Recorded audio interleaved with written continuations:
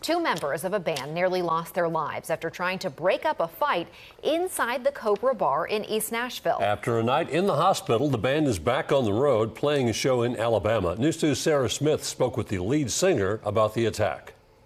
The band No Cure wraps up what they describe as a great show at Cobra Bar in Nashville. They were greeting fans when the night took a turn. I was very pleasantly surprised. I was having a great time. Nashville's close to home, so I had a lot of friends there, and it was a great day, until the stabbing. Lead singer Blaze Stewart says the man he's never seen before punches a friend.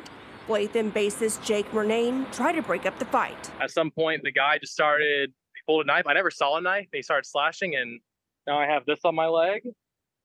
Very fun. The injuries worse than Blythe expected. I look down, I'm looking at my pants leg, and I'm spurting now because he kind of branched my femoral artery. So it was with every beat of my heart was a little.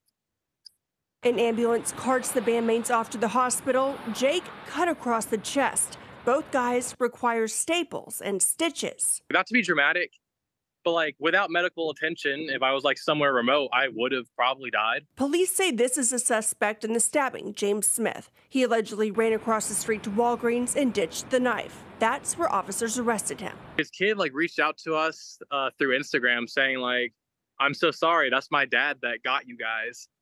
He's a bad guy. There's no slowing down for No Cure. They have big plans for the rest of 2024. I do not get nervous. This is my life's work now. I love it.